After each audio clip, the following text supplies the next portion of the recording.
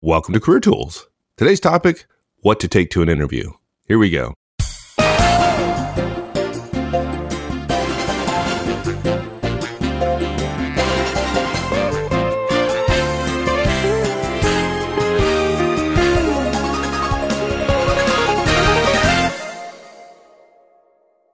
I don't know about you, Mark, but in my experience, man, I have seen everything. I mean, I've seen people who come into an interview and they look like they've been away for like 7 weeks. They've been doing 7 weeks of interviews, and judging by the size of the bag they have, they brought all their travel stuff with them, right? Yeah. They ask every one of their friends, what should I bring? And their friends said this, and this. And so they all went to they took every single piece of advice from all their friends, and they have a satchel. A couple satchels. Yeah. And then there are folks who show up and they have nothing. One guy actually had to ask me to borrow a pen to take some notes. It's like, okay, dude. Yeah. Bring a pen and a piece of paper at least. Yeah. So it's all over the place, right? You got people who want to show us their artist portfolio.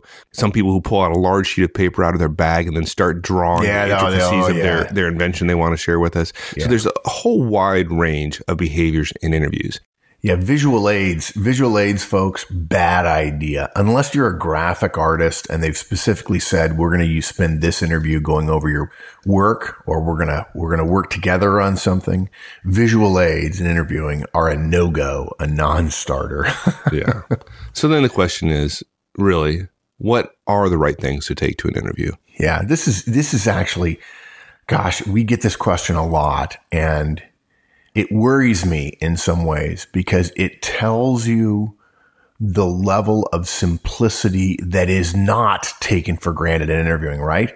People literally say, oh my gosh, interview, I don't know what to do. And they don't know what to do about anything, right? They can't even say, okay, I'll take my resume and my keys and leave it at that.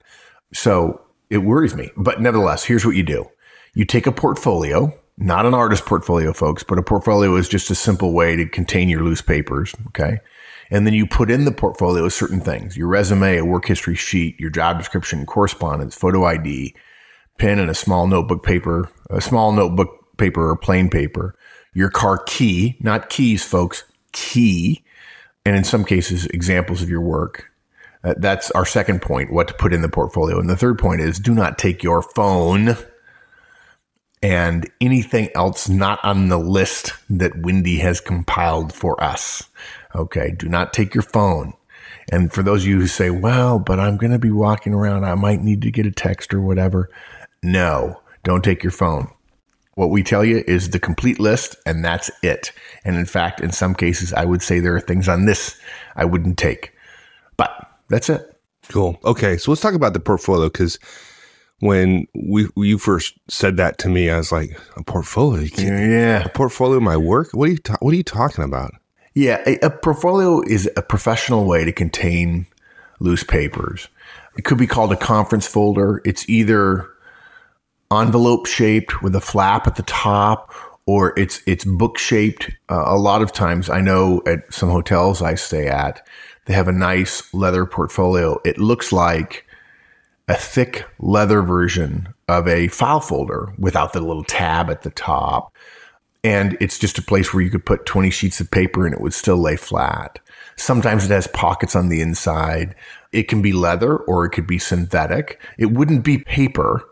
Okay. You wouldn't have a paper portfolio because a paper portfolio would start to look worn, right?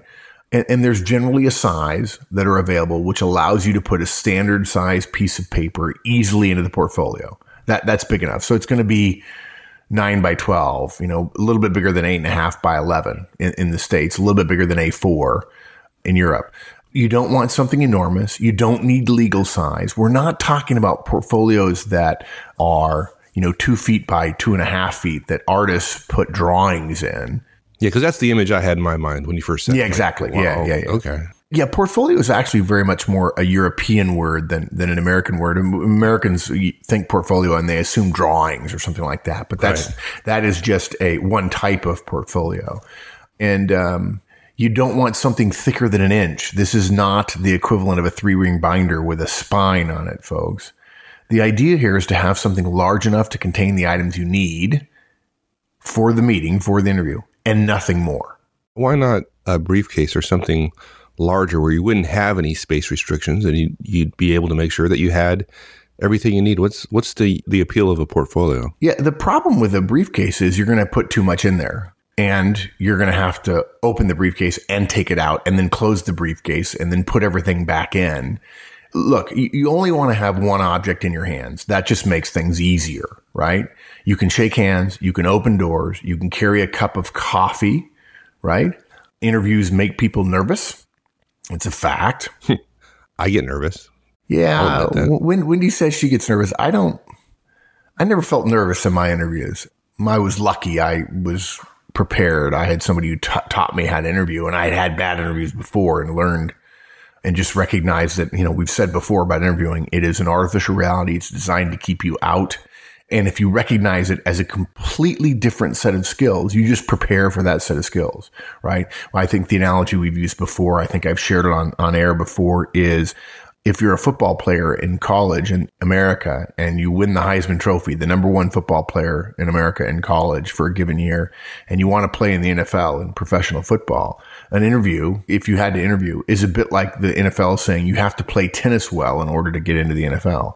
And you would say to them, are you kidding me? I mean, I've never played tennis before. What does that have to do with football? And the answer is it has nothing to do with football, but that's the way we do it, right? Interviewing skills are artificial. You can be a great interviewee and be horrible at the job you had and the job you're going into. You could be great at the job you're doing now, and you could be perfect for the job you're going into and not get it because you're terrible at interviewing. And it's just a different set of skills.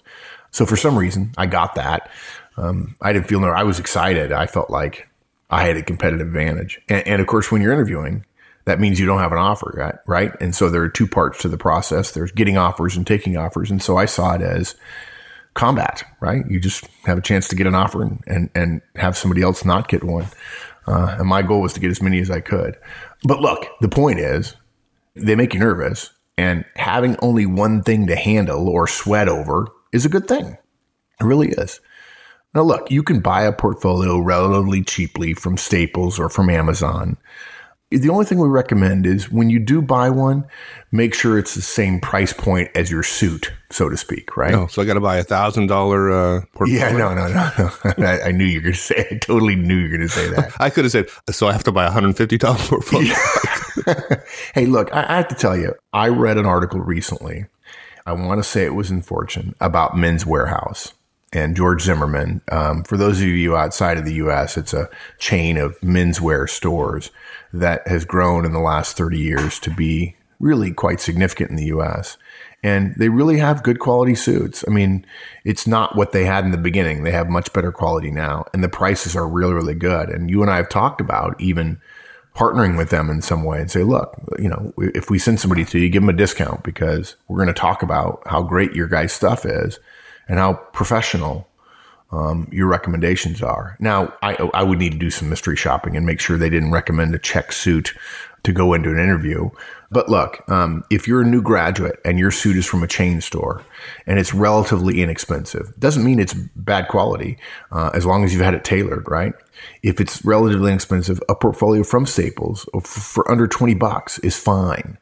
Right. But if you're in a suit from Brooks Brothers and you expect to make six figures, then your portfolio needs to be from Smythson, which for you U.S. folks is a very high quality with a warrant from the Queen of England stationery store that sells leather goods as well, or some other high end store. Not one that you need to see the brand name on, just something that looks high quality. Now, some of you might be saying, I want to be a person of the people. I want to be a regular guy. I don't need, even though I want to make in six figures, I don't want them to think that I'm all about luxury. Well, too bad. You're wrong. This is not the time to be thinking that way. As I often hear people say when I used to work in politics, everybody talks about how the U.S. president always has people around him and he's got an entourage and a coterie of people and he's got a bulletproof car and all this security and everything else. Yeah. And we don't need all those fancy people at the top. And then you say, but I don't want my neighbor being president of the United States. There are too many big decisions. So in this case, appearance counts. Consistency of your overall appearance counts. Your $50 scuffed shoes that are unshined and don't have edge dressing on the soles with a $500 suit. We notice, folks. I promise you we notice. And not in a good way. Yeah. And look, we notice and we draw conclusions. And yeah, they're not favorable. And I think this is one of the reasons why I was less nervous than most people, because I knew what the rules were. And so I played to the rules, and other people didn't. And other people said, well, I don't like that rule, so therefore I'm not going to play to it. Okay. More for me. Thanks. Right. You just accept that I try to be a very engaging speaker. I try to be very energetic when I'm in front of a group, but not when I'm in church. Right. It's a completely different context. And interviewing is just a different context. And so, folks, we notice your appearance when you come into our interviews. And if you have a crummy portfolio and a nice suit, or you're going interviewing for a nice job, we're going to notice. Okay. So look, let me go further. When you select a portfolio, make sure it matches. If you're wearing a black suit, a black portfolio is good. You don't need to pick something that will be fashionable necessarily or trendy. Interviews are about the hiring manager finding out what he wants to know to help him with deciding what you've done, how well you've done it, and to make sure that it's comparable to what he wants done. Anything else is a distraction. If you wear a suit or tie which stands out in any way other than that looks good on, you leave that hiring manager thinking about the suit and talking about the suit and not your skills and experience. Dress simply, allow the focus to be on your work, and that includes the one other thing outside of your physical clothes, which is the portfolio you carry. Good. Okay. So now we have this portfolio, which will hold, in my mind, a quarter to a half inch worth of stuff. And I've got like 6 inches worth of stuff. So I just stuff it in this portfolio, right? Oh my gosh. Yeah. Big, bulky thing that's bursting at the seams. Yeah. And by the way, something else I'll just mention. I know we have a lot of folks in the technical community that listen to us. That's great. But your definition of a portfolio probably includes what amounts to an 8.5 by 11 zippered thing, like a day runner or a day planner would go into a calendar with all kinds of, pockets and things inside. And maybe it's got a 1/2 inch spine or something like that. And you've got 3 months worth of planner in there. And maybe you take the planner out and you say, hey, here's a perfect portfolio. Not true. A portfolio that we're talking about does not have a zipper. So you can put a lot of stuff in it and zip it up and then keep your wallet and all that kind of stuff in there, right? The portfolio is simple. It opens like a book. You don't have to do anything to it to open unless it has one of those tabs that flaps that closes over the top. If the items we recommend cause it to bulge a little bit or not lay smooth and flat, consider buying a larger one or a little bit different shape. Although I can't imagine that is the case with the stuff that we've recommended you put in there, right? And again, you don't bring everything, including the kitchen sink. The guidance is only bring what you need for the meeting. And frankly, you could bring less. Now look, ladies, we totally understand you want to have a hairbrush and you want to be able to check your hair and your lipstick to just be just right before you go into the interview. You want a spare tissue. You want in some cases, you want a spare pair of hose. Everything else a lady would carry in her purse, totally reasonable. But you're not going to fix your lipstick. You're not going to change your hose in this meeting. And yeah, it is weird to not walk around with a purse. We know that. And for this hour or 2 or 3, you endure the weirdness. It's as simple as that. Okay. Now you might say to yourself, oh, I'm going to take my purse into the building, but just leave it with the secretary. And then I'm going to go to my 3 or 4 interviews and then I'll pick up my purse. Don't do it, right? You have to leave your purse in the car. And look, guys, holy moly. I'm amazed by this. Guys, if you haven't already learned this, gentlemen, which you will want to be assumed you are in an interview, gentlemen, do not keep things in their pockets of their trousers. You don't need a pocket full of change. You don't need your wallet. You certainly don't need George Costanza's wallet. Oh my gosh, the wallets I see professionals bring out of their... First of all, I see professionals reach into their back pocket of their suit. Gentlemen, the finest suits don't come... Are the people who have bespoke suits made, they don't have back pockets, right? It's just extra material. And the reason they don't have them is they wouldn't put anything in them even if they did. That's what your suit coat pocket is for. Or Your wallet would go in your briefcase. So look, you don't put anything in your trouser pockets, front or back. Okay. It's not professional. It ruins the shape of your clothes. Frankly, we know what you're going to do if you have change or car keys on a ring in your pocket. You're going to play with them. So you empty your pockets. In fact, Mike and I at West Point, professors, one of the steps that they had to go through before they presented in their military uniforms when they presented in class was empty all your pockets into the lap drawer of your desk in the front of the room so that you have nothing in your pockets. Not just because of noise, but also because it wasn't how gentlemen and even ladies present to other people. Okay, so empty your pockets. Now, that said, what goes in the portfolio?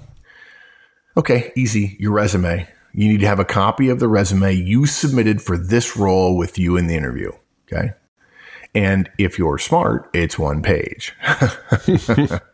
Okay? Look, not every hiring manager is organized, folks. If he asks you to walk through your resume or ask you a specific question and you hesitate, it leaves a poor impression. Okay? Now, we don't recommend you take your resume out unless you're asked for it.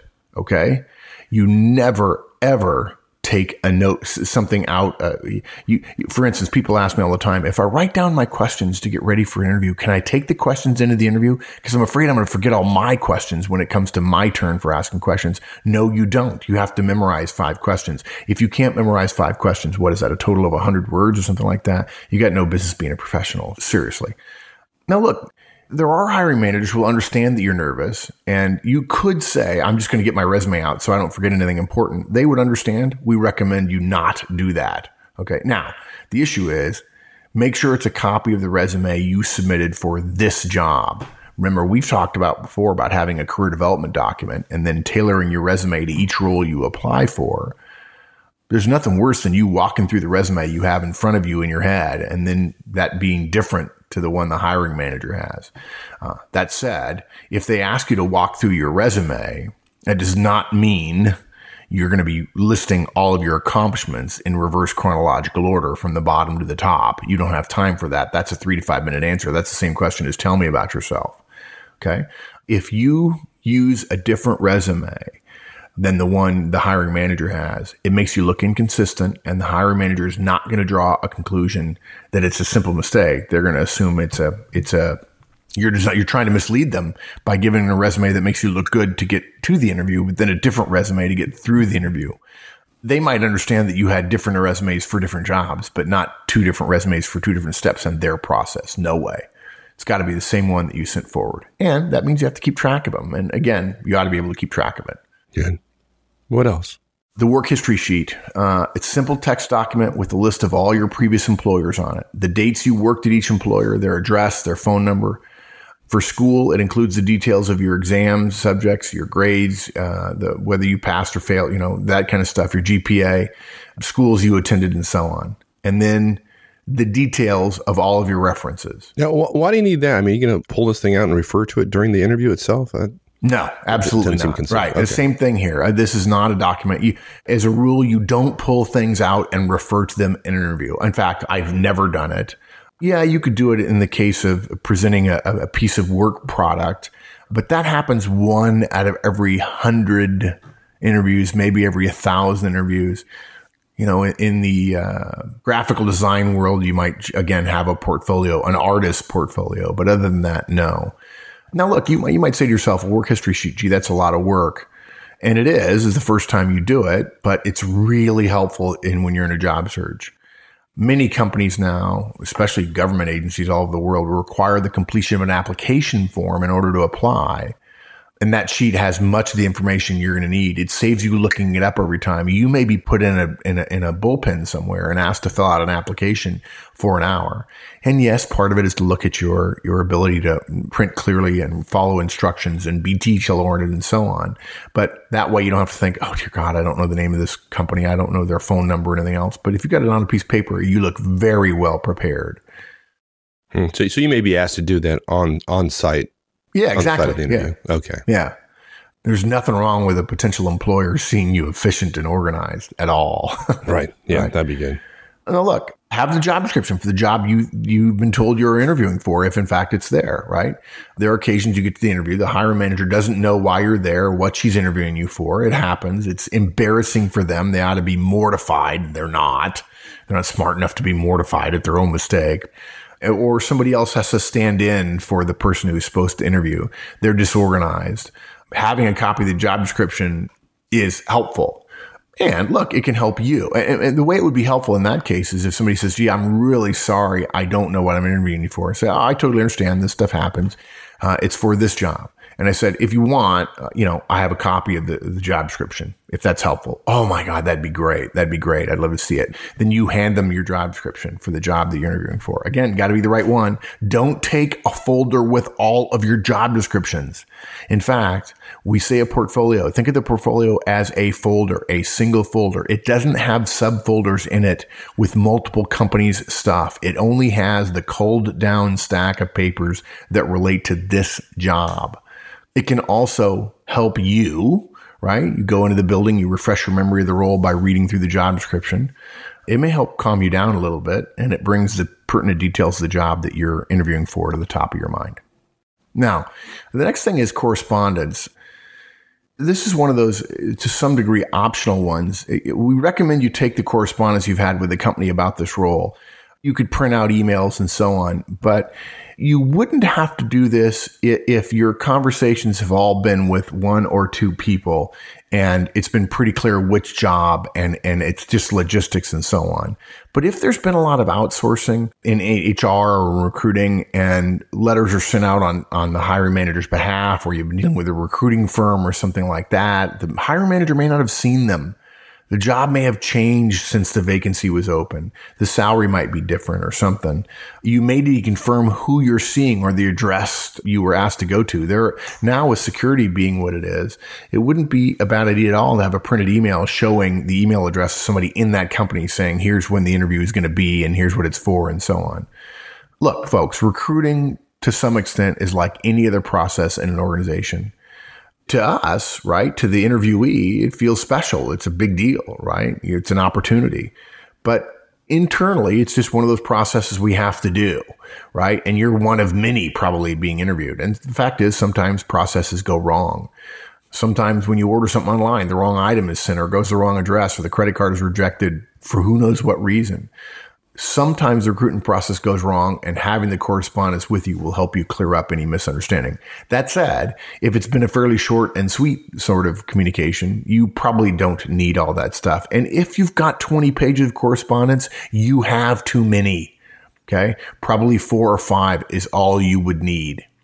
Next, and this one always, I'm amazed that people don't have this, but I think that's probably just me being myopic a little bit. You need a photo ID. Okay. I mentioned security.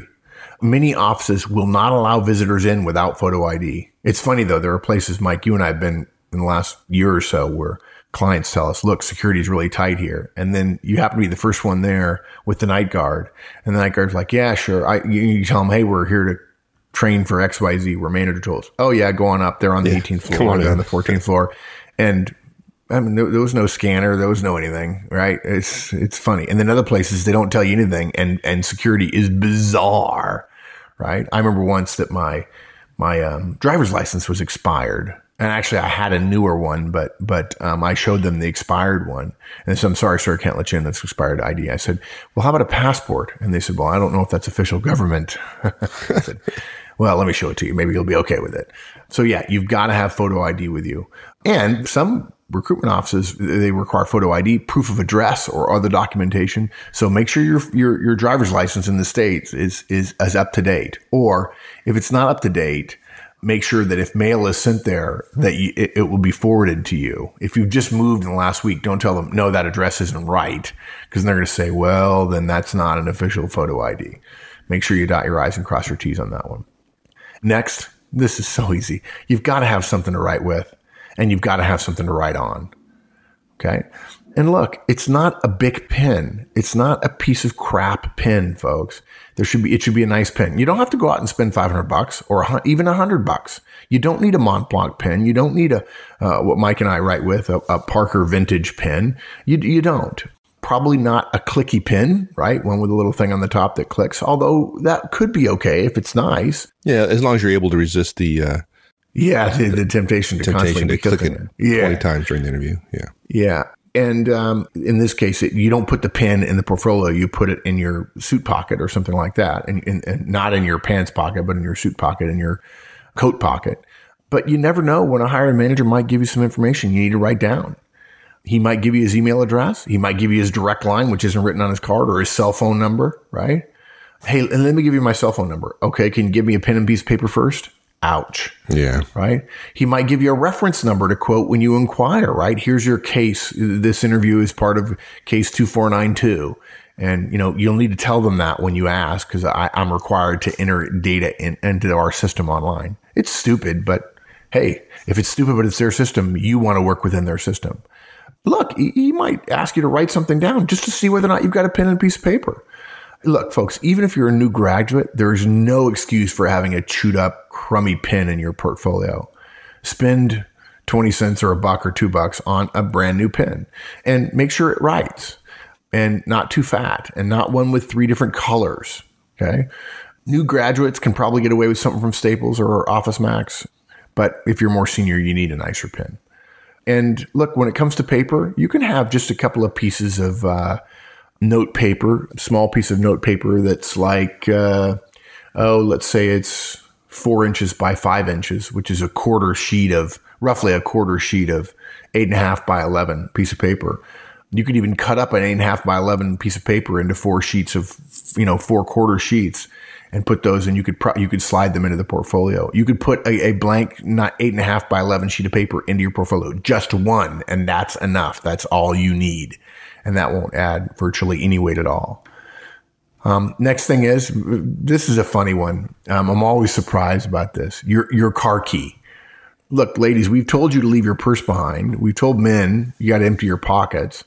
You're going to leave that stuff in your car, and yet your car needs to obviously stay locked.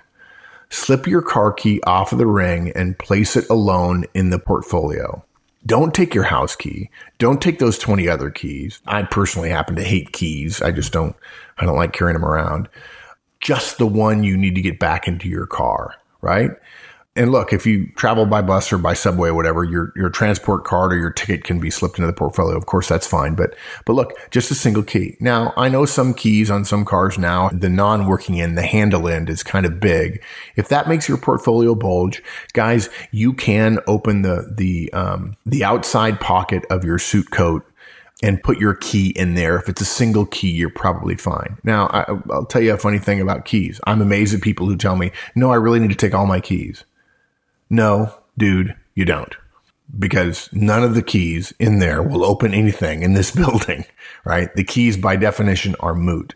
The next thing is people tell me, oh, well, I'm sorry, I have to take all of them. I don't know how to take my keys off the ring. Or this key is kind of special. It's hard. It's a BMW key, and you'll see that it's got this special fob on it and everything. Like, oh, geez, you need to know how to do that. That's a pretty standard adult behavior. You need to know how to do that. And something else too. This is true for ladies as well as for men. If you open up your suit coat, or if you lift the flap on your suit coat pocket, the outside, not the inside breast pockets, but the outside, and the pocket appears to be sewn shut. It is sewn shut, but it's sewn shut to help it keep its shape on the rack and to make it lay flat. Okay. Those pockets are pockets. They're not just flaps. All you have to do is get a sharp knife, even better, a seam ripper if you have one, but I suspect 99.999% of the people don't have a seam ripper. Just get a very sharp knife, find where there's a little bit of gap, put your knife in there and saw or cut one of those one of the threads that are holding it two together. And then once you cut one of them, you can just gradually work it out and you can open up both sides, and then make sure the only thing that goes in there is a key. Typically, when I present in front of an audience, if I have a suit coat on, the only thing I have in one of my pockets is my hotel room key, which now looks like a credit card, of course. That's all. And anything more than that, don't put your wallet in there. Don't put your phone in there. Anything more than that will distort the line of your suit coat. On the other hand, that's what it's there for. And one key will not look bad at all. But if it looks like there are pockets, there are pockets. If it looks like they're sewn shut, they are, and they're sewn shut for a reason, and you're supposed to open them. That it's provided to you that way, and then you're supposed to open it. It's like trying to use it. If you don't cut that seam, it's a bit like trying to use a computer while it's still in the box. It doesn't work. Right. Now, one more thing doesn't apply to that many people. Okay. This is the least likely thing to apply to you. And that is examples of your work in specific cases. It's only true for some professions, right? Some professions are more based on specific work than others. Artists, designers, architects, engineers, creative people in advertising might be asked to bring examples of their work, or you may want to. But please, folks, be cautious. Bring the work if you want, but only show it to the hiring manager if she asks for it. Those of us who have interviewed have all had the awkward moment where someone says, "Can I show you my work?" And of course, you feel obliged to say yes. Well, okay, not all of us feel obliged to say yes. I say, no, thank you. You mean when I ask people whether they want to see my holiday photos or my trip to Hawaii, and they say yes, they didn't really mean it? They really, yeah. It's like a boss I had once that told one of her assistants, said, "Look, I want you to understand something. Every morning I ask you, how are you? And the other day you didn't say fine. You told me about things at home. You'd had a rough day at home. And I want you to understand something. When I ask how you're doing, I don't really mean it. It's just politeness. I don't really care how you're doing. So you don't need to actually tell me how you're doing. The appropriate thing is just to say fine." Yeah. So look, don't bring it out unless you're specifically asked for it. Okay. Only show if you're asked, and make sure they're good examples, by the way. And by the way, if you think that it has to be bigger, you better be in the creative world or in the design world or something, because generally speaking, you don't want an 11 by 14. You don't want, 18 by 24 sort of sleeves portfolios to show. If they've asked for that, then that's fine. But if you're interviewing for a graphic design job, you could actually ask, do I need to bring my portfolio? And in that case, they're talking about something larger, if in fact you normally would produce something larger. But frankly, some of you get away with not having it in the first interview, and they only look at it in the second interview. Good. Okay, so that's a list of things to bring. Are there any things you'd recommend specifically that somebody doesn't bring? Yeah, everything else in the world. It's, look, if it's not on the list, don't take it. The one thing we want to be specific about is don't take your phone.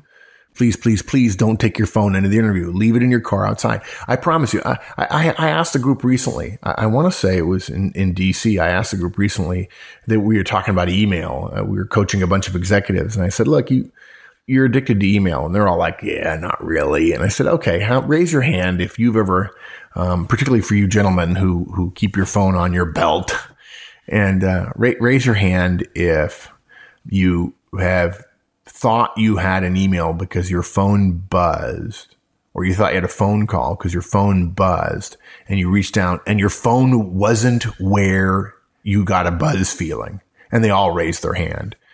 It's called sympathetic. It's actually a physical ailment, sympathetic buzzing on your body. Is that the technical term? Sympathetic buzzing? Yes. Okay. Yeah. Not buzzing, but it's sympathetic something or other. Yeah, I didn't think so. And the point is that, it's going to happen in the interview, and you're going to be distracted, and you're going to miss the question, or you're going to get distracted on your answer. It's just amazing. There's no need to have your phone with you. Don't take it with you. Look, if you use it for calendaring or to keep other information, write down the other information. Print out your calendar for the next month and put it in your portfolio. Don't take your phone to an interview, period. Okay? And then, what not take? Everything else is not on the list. Don't take it. Folks, we've thought about this list carefully. Wendy and I have interviewed tens of thousands of people. You're likely to be in an interview for no more than an hour, maybe 90 minutes, maybe 2 at the outside.